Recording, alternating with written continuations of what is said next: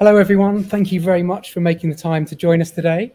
I'd like to offer you a very warm welcome to Positive Luxury's Best Practice in Innovation webinar. This is a very special webinar for us and slightly different from our normal format, because today we're going to be joined by the amazing winners of the 2022 Positive Luxury Awards. Positive Luxury's mission is to shape a sustainable future for luxury by redefining business models and rebuilding consumer trust. And our annual awards exist precisely to celebrate and showcase the brands, retailers and suppliers that are doing just this. Those businesses that are truly leading the way and shaping the very future luxury needs, from supply chain to end product. So we're exceptionally honoured today to be joined by this year's award winners. And just some quick housekeeping. Today's webinar will be approximately 45 minutes long. In the first half hour, we'll be talking to each of our 6 winners. Then time allowing, we should have 10 to 15 minutes for you to ask our winners questions.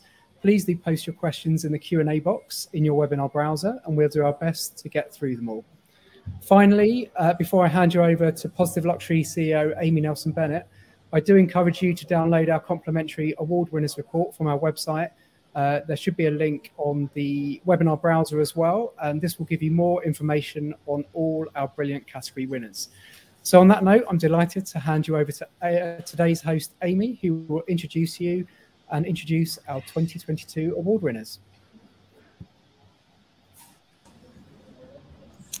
Thank you very much, Jamie, for that introduction. We're really lucky today because we are in the presence of 6 of the luxury industry's leading and most trailblazing businesses and leaders from each of those 6 businesses.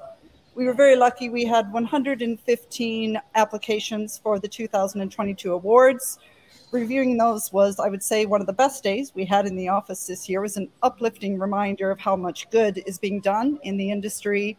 From that, we had the tough choice of shortlisting 24 companies. We then had an external panel of independent judges who looked at each of those 6 awards and chose the most innovative and impactful in each of the 6 categories. So I'm going to go ahead and say congratulations to all of you and make quick introductions. So I'm going to start with Edzard van Wyck. He's the co-founder and co-founder and CEO of Sheep Inc., the business that won the Environmental Innovator of the Year. Congratulations, Edzard. We have Philipp Kauffman, founder and chief grower, potentially coolest business title out there, from Original Beans, the company which won Social Innovator of the Year. I'd also like to introduce Lucinda Popp, the head of design from Bamford, which won Product Innovation of the Year. Welcome, Lucinda. All the way from Poland, we have Mateusz, Pestka, the electrical engineer from the engineering division of Belvedere Vodka. We have Berta Serret, founder and co-CEO of Tracemark, which won the Breakthrough Business of the Year. And then last but not least, we have Shearer, who's the Chief Product Officer from Vinader, who won the Responsible Luxury Business of the Year. So we have a selection here of large and small businesses, young businesses, mature businesses, private and public. They span the UK, the Netherlands, Poland, and Spain. They cover fashion, premium drinks, food, and jewelry. But what each of these 6 businesses, what they all have in common is a really inspiring vision, a very, very strong sustainability purpose. I was thrilled to see tangible evidence of impact and innovation and a demonstrated commitment to transparency. So on my favorite topic of transparency, I want to start with you, Edzard. When we first met, you and Michael shared with me the way that you had sort of reversed traditional thinking about designing the entire concept behind Sheep Inc. And it was ultimately that end-to-end approach to traceability and transparency that the judges were so impressed by. So could you just explain the process you went through to create this amazing brand? Thanks, and thank you for the very kind introduction. So I think fashion, as many of you will know, is obviously suffers from being a very opaque industry. And large part of that problem actually arises because of the way traditional supply chains are set up and the way brands approach traditional supply chains, which often involves brands starting at the kind of manufacturing stage, and then as slowly as you kind of go back through the supply chain, the visibility becomes less and less. And the result of that is that brands often don't know where their raw materials come from, and therefore they don't actually have a full awareness of the impact behind the entirety of their supply chain. And this is a huge problem in the industry, and at the moment it's a very hard problem for a lot of the bigger brands to unpick, because again they have such kind of dense, convoluted supply chains that actually getting all the information and being able to be 100% transparent is actually a very, very tricky enterprise. And so I suppose in that sense, we had the benefit when we set up Sheeping, because we said, well, we don't want to obviously end up in that problem. We want to be 100% transparent. We want to have a very innovative supply chain setup. The only way that we're going to be able to do that is if we actually turn that model on its head and start at the raw material stage and kind of work our way up through the supply chain, so that we can really have control on every single element, kind of working its way through the process to get to the end product. Now we sell knitwear, so merino wool knitwear, and merino wool we kind of landed on as a material because it's a natural fiber. It has a lot of amazing technical abilities, so it has the benefit of it being if you make products out of it, it can be a very long-lasting part of your wardrobe. But a huge problem with merino wool is an obvious one. It comes from a sheep. Sheep is a methane-producing animal. Like, how can you justify that in your supply chain? And so through the process of actually starting at the raw material stage, again, we were able to kind of innovate at every single stage. And that started really with, how do we source merino wool?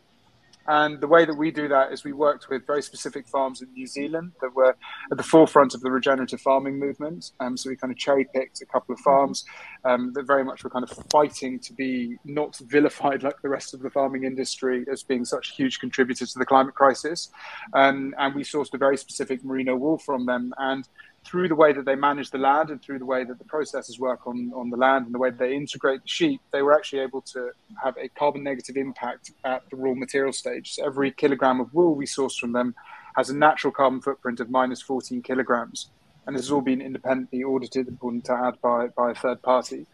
And then what we did is it became almost a kind of connect the dots exercise where we kind of worked our way through the rest of the supply chain and just made sure that we could, again, have a kind of real tight focus on, of course, quality, but also on sustainable innovation at every single stage. So once we had the raw wool, we then needed to figure out how do we now clean it in a way that is, again, more environmentally friendly. So we worked with a yarn mill in a scourer, called Cleaning Wool Scouring, in Italy, that is the first B Corp registered textile mill in Italy. And then we treated the wool and spun it into yarn using a proprietary treatment that doesn't use any harmful chemicals, is all Blue Sign certified, and is all applied using renewable energy. And then at the next stage, the final stage, the knitting stage, when we create the garment, we do that in Portugal on these amazing machines called Shimaseki whole garment knitting machines, which produce very, very little waste. And importantly, in our case, also run on a solar panel array on the roof. So through that whole process, we were able to have a supply chain and create garments that after a third-party audit came out as having a naturally carbon negative footprint. So every garment that we produce naturally takes more CO2 through the way the supply chain is set up than gets produced. So the net footprint is basically negative.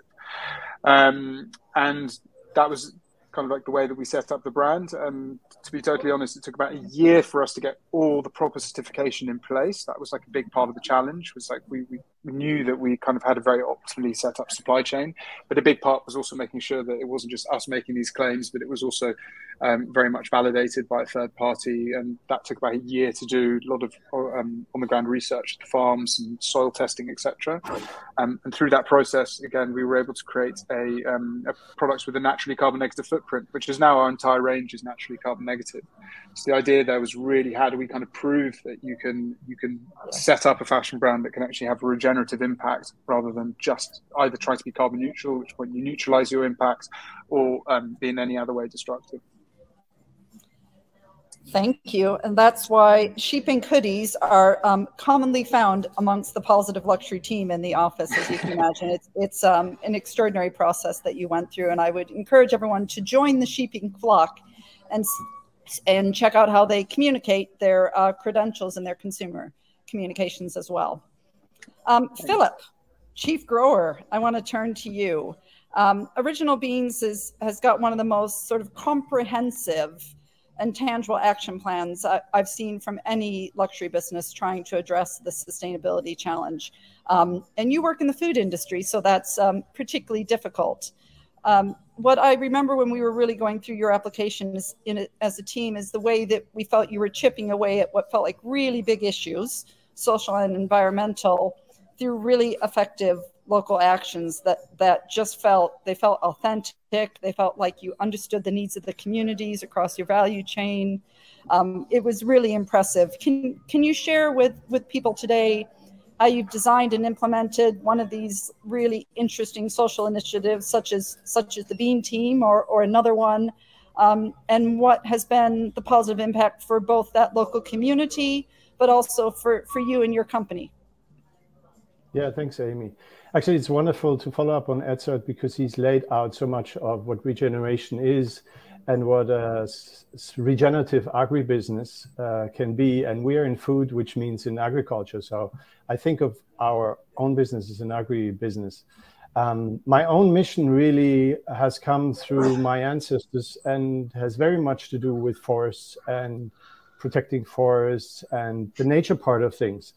And that's really the way I approached regeneration. So it's all into climate, into selecting origins where we source our cacaos from that are close to protected areas, rainforests, big rainforests. We work with indigenous people. So it's this big nature thing. But why I'm so pleased also that we've won this social innovation award is because it ultimately comes down to people. And now in our industry, of course, we know through all the news about chocolate that the social component of cacao and the cacao industry is at least as dramatic as the one of fashion. And we do have a Bangladeshi kind of situation in chocolate, like the Bangladesh in fashion, which is in West Africa. And the growers of cacao are the poorest people in the world. So that's sort of the lay of the land. Now, if you want to go out and do good and create a product that is best, you have to really go out. So our principle of, as Edzard said it, bottom up, immediately asks the question, how do you get community leadership into a situation that you cannot control? Like, how do you go to the poorest, most remote villages in the world, in Eastern Congo or Northern Colombia or somewhere in the Amazon, and build something that ultimately ends up in the luxury industry in terms of its quality, its integrity. And that can only be happening if local people feel fully empowered. And that's a long process of building trust and being on the ground. So what we've done all along is essentially build local teams, mostly agronomists of the region, that would work with the growers on a very regular basis. In Congo, we have a team of 7 who constantly go out on motorbikes and bikes to the villages and the growers and help them think through not only what cacao agroforestry is and what a good product should be, but also through their day-to-day needs, because these are the most disenfranchised people. And if they do not feel empowered, if they don't have confidence in getting money when they need it, and all the other things that they lack, they will have to do other things. They will have to take other priorities. So one of these examples is the way in which we worked in Congo already for, I guess, 6 years or 7 years. And over that period, we noticed sort of the leadership of women and the lack of their role in the community.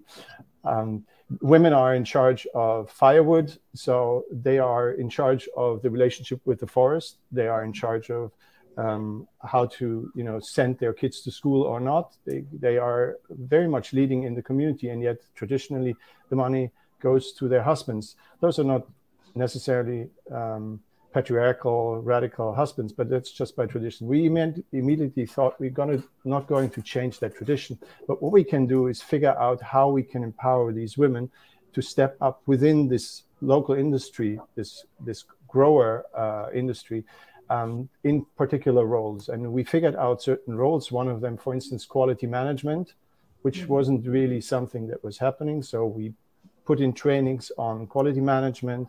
We put in trainings on leadership.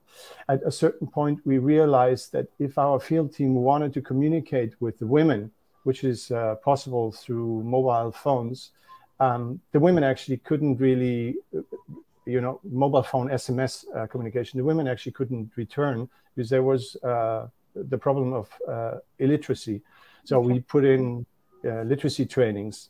And over time, what we've seen is exactly what we ever dreamed about, which is a community that sort of starts acting on its own. We've seen initiatives like micro-lending of women to each other, which we didn't instigate.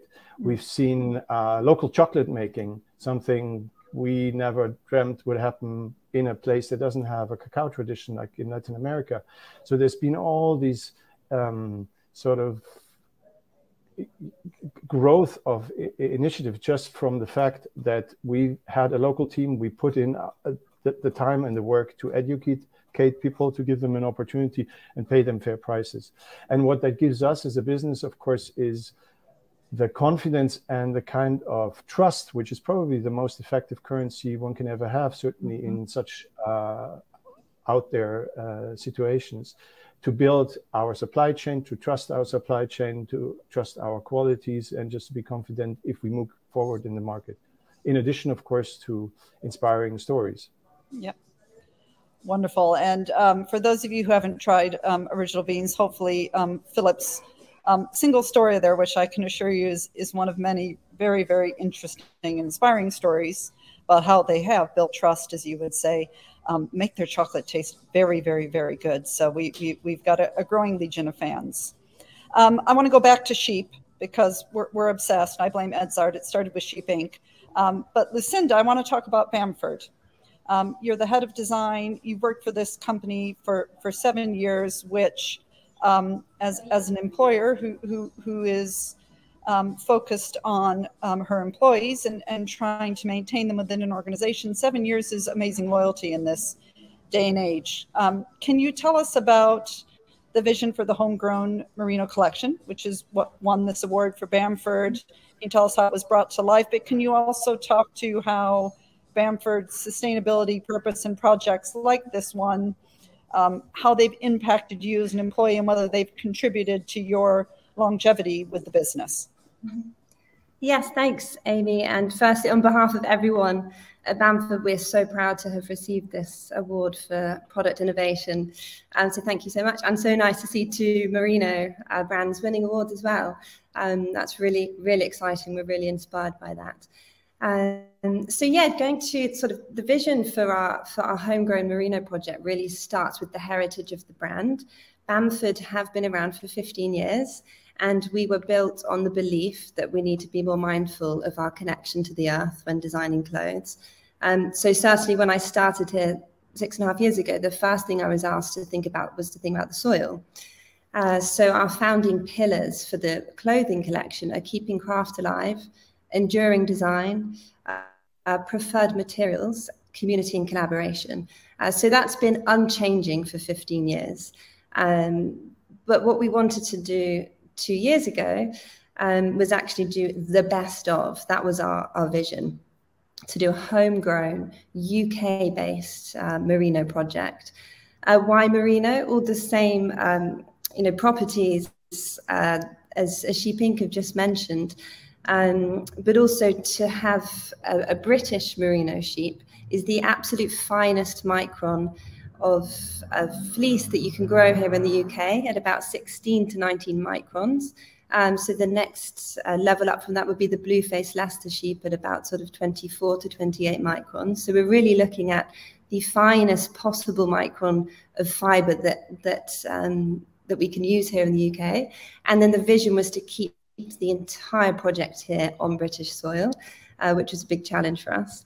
And another part of this vision was also to bring Bamford closer to our sister brand, which is Daylesford Organic Farm in the Cotswolds, which has been organic farming for 40 years, but has been known as Daylesford Organic for 20 years now.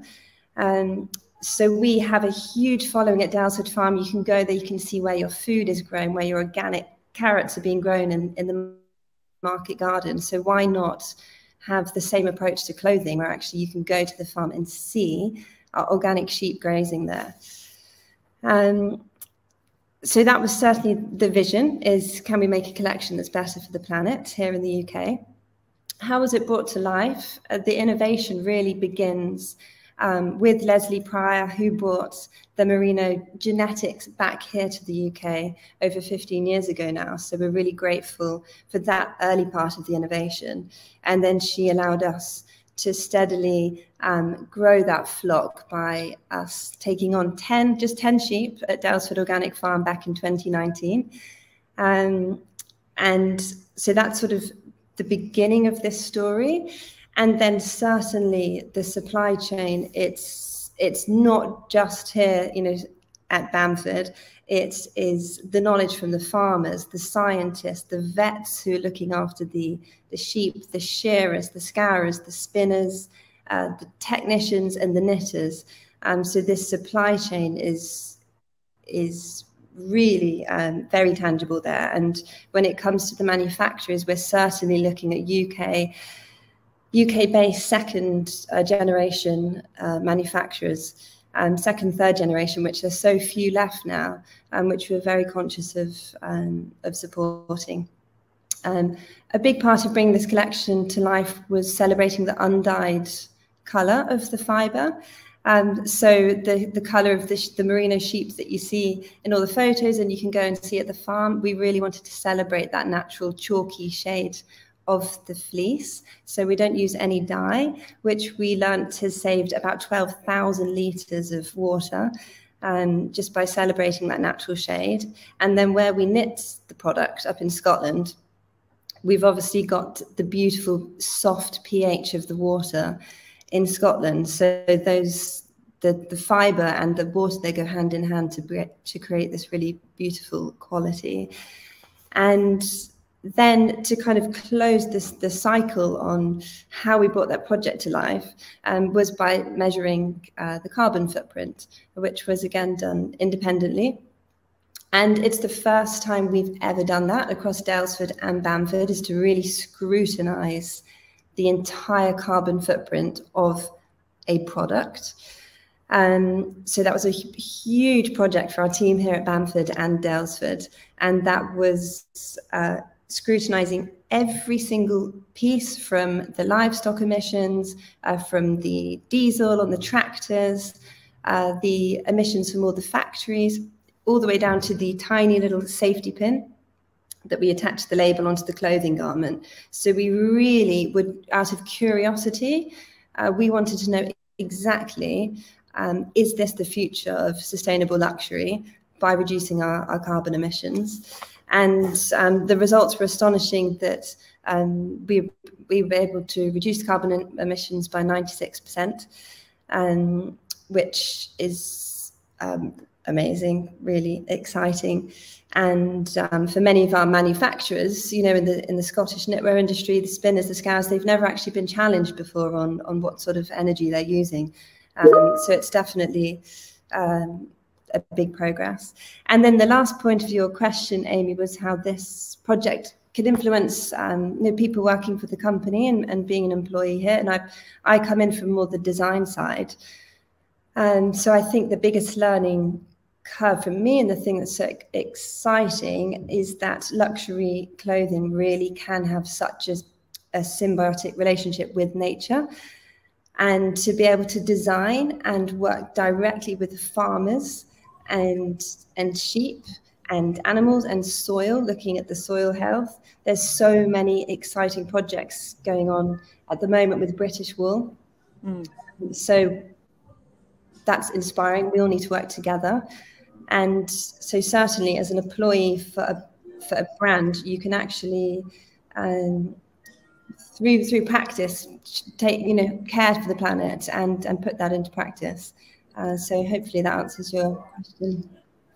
It does, as does the huge smile on your face throughout, which was see. You look happy and proud to be doing that job, which is fabulous. Mateusz, I'm gonna head over to Poland now and go from sheep to vodka. So Belvedere, the winner of this year's Material and Manufacturing Innovation of the Year, represents 600 years of tradition. It's regulated by the Polish vodka legal regulation, which is notorious for being one of the strictest in the world in the spirits industry.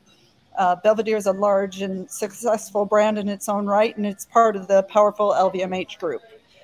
Your distillery dates back to 1910, but it was the first spirits distillery to receive a grant from the European Commission to pilot what is really a very ambitious biomass capture facility on the site. Now, the project went on for 3 years and came to fruition last year, but can you tell us about some of the challenges you faced, how you overcame them implementing this project, and what learnings and positive outcomes there have been for Belvedere and its numerous stakeholders that are interesting for the audience today to hear? Of course. Thank you, Amy. And first, I also want to thank for this award in the name of our company. We are really happy that someone appreciates our efforts and everything that we did with this project and in the environment standpoint as well. The biomass facility and the project that it was making was very hard from the beginning. We at the first level of it faced challenges on the laboratory even test level. We had because we not only want to use the biomass as a fuel, but also the distillery decoction. So in the proper proportion. So this type of fuel is not used very commonly. I can even say that I don't know if anyone else used that as the fuel in their facilities. But we had to cooperate with different universities in Poland, with scientists, and do the test in the controlled environment with this type of fuel, to even check how much efficiency we can get from burning it, what technology we need to burn it, and how it's gonna help us, and how it's gonna help the environment, and what we can do to make it work. So after a lot of work and a lot of feedback from people, very smart people from Poland, we were able to get a correct technology and connect it with each other. And that was another very, very hard challenge to overcome, because the biomass facility is made from the devices from different parts of the world as well. Our boiler room is from Sweden. Our generator is from England. Of course, recovery heat system is from Poland. So we have to coordinate the work of different groups together, cooperate with each other, and make everything work. Of course, everyone put much work to it and try their best to overcome this challenge. So it was only goodwill of people as well that know what mission we have, and they were determined to help us with that. So that was another one. Then, unfortunately, when the COVID situation appeared, that also very complicated our work. We had to take this into account when we were doing our work, and we had to respect time and effort of other people and their health, of course. But at the same time, we had to finish the project as soon as possible, because we were determined, and we really wanted to switch from our gas fuels to biomass, because we really believe that it's the future of the fuel industry, and from the other small companies as well, to use it maybe in their work. So this was very important. We also had to build a whole new part of the building to keep our devices inside, and that was another very challenging level of the project, to cooperate with with other companies and schedule everything to work together. But at the end, everything works, so we are very happy about that. In the end, we achieved also 80% less CO2 emission to the atmosphere, and from the environment standpoint, that's very good news. Almost every employee, of course, in Belvedere believes that the making of the product should be not only priority from the economical standpoint, but also from the sustainability and environment standpoint. So everyone was cheering us up very much and helped us with their good spirit to finish this as well. Thanks to this project, of course, we also have some economic positive impact on our company because of the situation that is right now. We will have the return of our investment in 2.5 years. At the beginning, we are thinking that it's going to take 8 years, but the gas prices went up and the situation changed dramatically. So this is from economical standpoint very good news for our company and our shareholders, of course, as well. Yep. And there's also the efficiency boost for our company as well. Thanks to this new technology, we can use 20% less fuel to produce our product. So that's, again, from economical standpoint, very good news for us. And innovation compared to our old boiler room is also the generator. Now we can produce not only one type of energy from our fuel, but two types of energy. So we can say that we are almost energy independent from the other source of energy in the correct periods of time. But in the time of the production, we can buy 60% less electrical energy from the power grid from outside of our company. So that's also very good news from economical standpoint for us. And in the correct periods of time, we will be also able to sell the electrical energy that we produce from biomass. And this is also very good news from the environment standpoint, because our energy is green energy.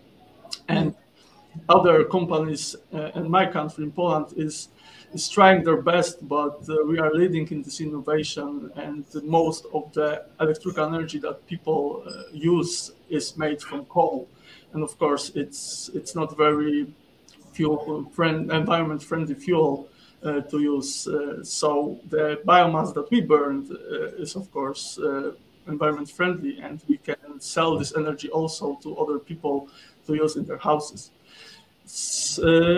We learn a lot about biomass as well. And because we learn a lot and we overcome many challenges, we can now help others to implement this technology to their companies, and we can tell them what to see, what to take care of, and what's the challenges to overcome and how to prepare for them.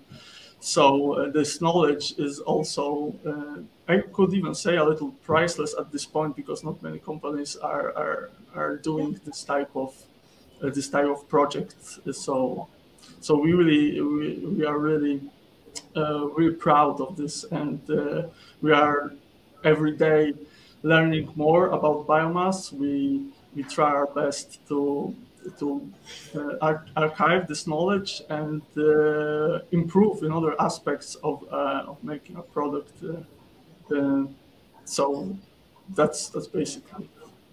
Thank you, Mateusz. Diana, our co-founder of Positive Luxury, always says that ultimately sustainability is really all about collaboration. I think the Belvedere project really illustrates that, and it feels like you're getting a huge amount of various different types of benefits for it. And I know it was incredibly hard work talking to some of your colleagues while it was going on. So congratulations on that. And thank you for the information. Philipp, I know, has got to, Philipp from our head bean team leader and head grower has got an issue he needs to take off. So I want to thank Philipp for joining us today. I want to thank him and Original Beans for setting such an extraordinary example for the food industry, for agriculture, and for luxury. And I look forward to speaking to you soon. I now want to speak to Berta Serret from Tracemark. So Berta, the call for traceability, in my opinion, is often way too focused just on the fashion industry. And given the numerous environmental and social issues that I think most people know surround the jewelry and the diamond industry, we were so thrilled when we got your application, and the judges were so impressed by the work that you've done. So as Breakthrough Business of the Year and the founder of Tracemark, can you explain, first of all, just what Tracemark is? Can you share with us some of the stories you've shared with me about why you founded the business? Yes. And then talk to us about the impact you aim to have on the industry you're trying to help over the coming few years. Yeah, thank you so much for having me today, and thank you so much for the award. Really, you made my day, my weekend, my year. I'm extremely happy. And so I'm the founder and CEO from Tracemark. I come from a jewelry family for over 40 years in the field. So when I was, from an early age, I knew two things. One, that I wanted to work in the diamond and jewelry industry. And second of all, that I wanted to be an entrepreneur, as my father was. So after I graduated, I started working next to my dad, like close, like hand to hand. He was like teaching me, like all the experiences, and it was like such an amazing time with him. And after just 3 months, I read a report from Human Rights Watch where I read like all the best facts that there were still happening in the diamond and in the gold and in the jewelry industry. So when I was reading that, for example, we are here talking, having this beautiful webinar, but there are still over 1 million children working in gold mines today, like illegal. Or for example, that the 80% of the gold that Brazil and Colombia exports to Swiss refineries comes from illegal mining, where I'm not gonna say where it's going there, but you can Google it. Like when I was reading those facts, like I remember I started crying because I felt that the values that the jewelry industry were, selling were not aligned with the reality that it's going on if you track back the pipeline to the origin. And I just felt that it's not fair and it's not the correct thing to do, and that someone had to do something, because I just felt that it's not right. Because for me, the values of a piece of jewelry are love, not disgrace, our commitment, not corruption, our nature, nor forgery. And so it's about doing the right thing to do, not only in the diamond or jewelry industry, but in every single industry. Because as you said, this quote about, what Diana was saying about collaboration, this is like basically my slogan in Tracemark. I always say, this is only through collaboration that we can create a bigger impact. Because if we join our forces, we can really change the world for a better future for the next generations coming. I mean, it's not only taking care of, the social part, but also it's important the environmental part and also the governance in how the companies are being ruled. That's why, I founded Tracemark. So basically, Tracemark is the first and unique company in the world able to provide complete jewelry traceability from the mines of the origin, going down every single step across the supply chain to the hands of the end consumer. And it's not only all information it's certified and audited, but also we found a way to transform traceability into a digital experience to the end consumer. So they will receive all the information on their wallet, on the phones, with all the information that they need to align their own values with the values of the brands, just to do what is right to do, basically. And nothing, that's it. Lovely. Thank you, Berta. As you can tell, Berta powers her organization through passion. Yes. And yeah, I had an extremely fun call with her the day that I called her to tell her that she'd won the award. And this is very mild and controlled compared to her, but it's a really, really amazing, cool tool that makes fantastic use of technology for good. And I hope people really check it out. While we're on Jewelry and Diamonds, I want to move over to Megan. And talk to her. There was huge celebration in our offices when we announced that Monica Vinader had won as Responsible Luxury Business of the Year. The brand's leadership position in ESG has been recognized through a lot of other recent awards as well. And Positive Luxury sort of put you forward as the sort of poster child that defines new luxury through a combination of what you guys call in innovation and integrity. And I think what really impressed us and what impressed the judges is a lot of the actions you'd taken that had formed part of your application.